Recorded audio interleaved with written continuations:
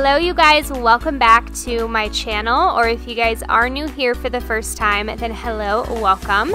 In today's video, we are going to be DIYing some porch signs. There's going to be 3 different styles in today's video. This DIY is extremely simple and affordable. Each sign costs under $15. The first thing that we're going to do is get our wood. I got mine from Lowe's that was already pre-cut and sanded, which is perfect for DIYs like this.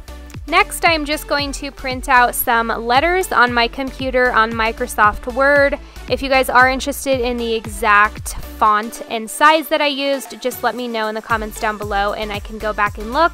I also printed off some of these cute designs as well to put at the top and bottom of the first design we are doing. Next, we are just going to take the board outside and start painting it. This first one that I am doing, I am just taking some white acrylic paint and I'm just going to be going over with about 2 coats on each side. You want to make sure that you're obviously getting the sides and the top of the board as well. Later on in the video, you will see us staining the other 2 boards. I didn't film staining the second one, but we did a total of 3 front porch signs and we stained 2 of them and painted 1. The great thing about these DIY porch signs is that you can customize them to exactly how you want them. So to match your style or your house colors, I absolutely love the way that all of them turned out. I made 2 of them for me and my mom also made one for her front porch, and we're really happy with how all of them turned out. There was definitely a lot of trial and error, let me just say that. We learned a ton in the 3 that we made, and by the 3rd one, I feel like I actually got the hang of things and how to properly do things. So now we're moving on to staining the 2nd and 3rd boards. I did get this stain from Lowe's, and again, if you guys are interested in the exact color of stain that we used, I will try to link everything in the description box down below for you guys. We also got these really nice sponges from Lowe's, and this made staining so much easier. This is actually the very first time I've ever stained anything in my life, so that was definitely very interesting, but we really loved the color of it. Now moving on to the actual lettering on the board, I'm going to cut out all of the letters, as you can see me doing here, to create my own stencils. Obviously, if you can find stencils or if you have a Cricut or something like that, I'm sure you can make your own, but I just went ahead and did this because this was the most inexpensive way to do this DIY. So if you are looking for something inexpensive, I highly recommend this one. Next, I'm just going to be measuring the letters from side to side and also in between the letters, so from top to bottom. This didn't take very long, but I wanted to make sure that the spacing was even on both sides so that nothing looked funky. Before I had the idea of creating stencils myself, I was actually just going to trace over the letters with a ballpoint pen and press down fairly hard so that I could go ahead and just trace the letters and then go through and paint them myself by hand. I did decide against this just because I knew it was going to take too much time, but I do use that process when doing the top and bottom design on my board. So once the lettering has dried, I'm going to go ahead and take off the stencils that I used. Now, this was definitely a little messy because I used a normal paintbrush. By the 3rd board that I created, I actually used one of these sponge paintbrushes that had the straight edge, and that worked so much better. It was really easy for me to go back in with white and just kind of clean up the edges that I did mess up. So as you can see here, I'm just tracing over this design that I wanted to put on the top and bottom, and then I'm going to go in and hand paint this. I did use a paint pen, and this was such a lifesaver. Paint pens are my absolute favorite, especially for this DIY, because you can really get precise. The paint pens that I used, I actually just picked up from Walmart. They were super inexpensive and they have a ton of different colors. I did print off the design that I'm using for the top and the bottom of this board off of Google. I highly recommend, if you are doing a DIY like this, to go onto Google and search any design that you're wanting. It's very simple and inexpensive, so you don't have to get any stencils or anything like that. This is what my board was looking like before I go ahead and put the clear glaze on top of it. This is the clear glaze that I am using. This is actually for stained wood, but I went ahead and asked one of my friends that has worked with wood before, and she said this would be perfectly fine.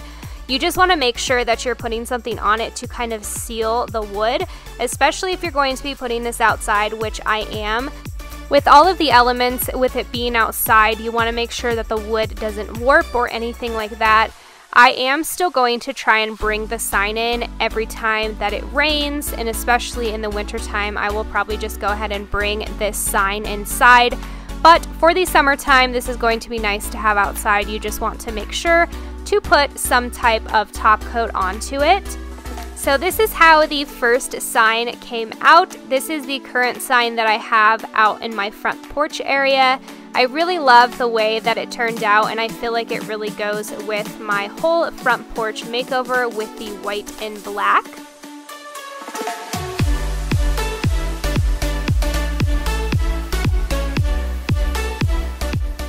Now moving on to my mom's front porch sign. She is just going to put welcome on her sign, and then we are going to put some twine at the top of it and wrap it around the first few inches. I really like the way that hers turned out as well. I love the twine idea. I had seen that all over Pinterest, so I went ahead and tried it with hers, and she really liked it. This DIY is definitely time consuming, but if you need something to pass time with, this is perfect.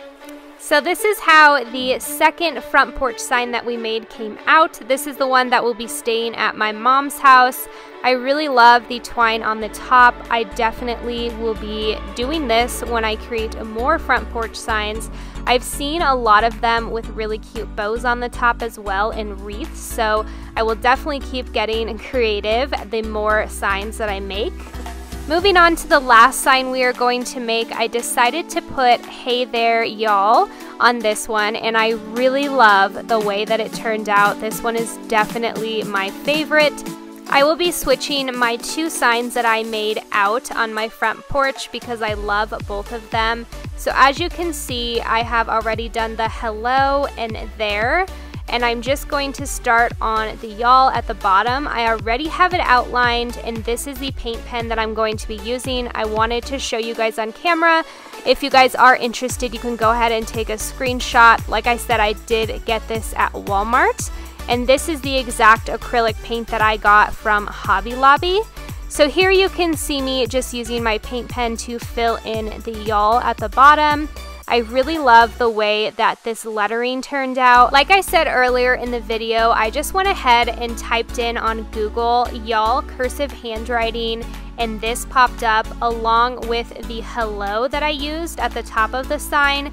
This was so easy. All I did was just look through the Google images and went ahead and printed these out, and then simply used a pen like I did earlier and traced them out, and then used my paint pen to go ahead and fill them in.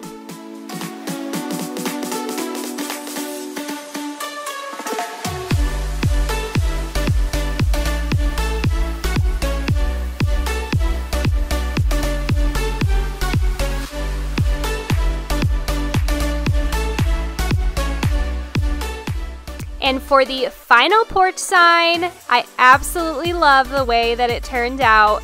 You will have to let me know which sign was your favorite, number 1, 2, or 3, in the comments down below. I had so much fun doing these DIYs, especially with my mom and my little niece. It was such great time to spend with them. If you guys did like this video, please make sure to give it a big thumbs up, and make sure you're subscribed to my channel down below if you aren't already, and following me over on Instagram. Thank you guys so much for watching, and I will see you in my next one. Bye, stay marvelous.